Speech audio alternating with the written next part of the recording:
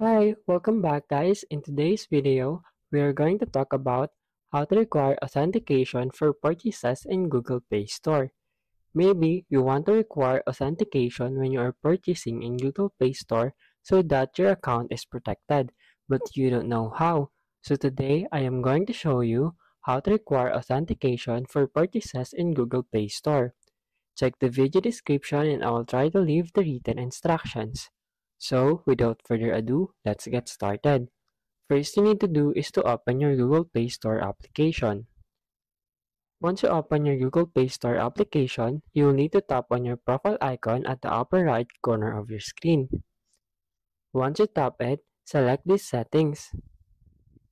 And then in here, you will see General, Network Preferences, Authentication, Family, and About.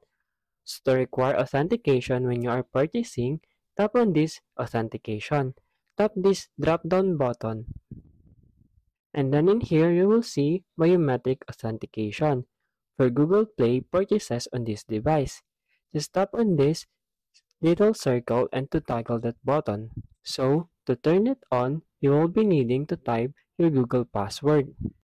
After you type your password, tap on this OK button. And as you can see, it is now activated. Below that, you will see Require Authentication for Purchases. Tap on it, and then you will see here Require Authentication in this device. You can turn it on for all purchases through Google Play on this device, or in every 30 minutes. For this example, I will turn it on for all purchases through Google Play on this device. And now, you will need to type here again your Google Play password. After you type your Google Play password, tap on this OK button. And then as you can see, it's already turned in for all purchases through Google Play on this device.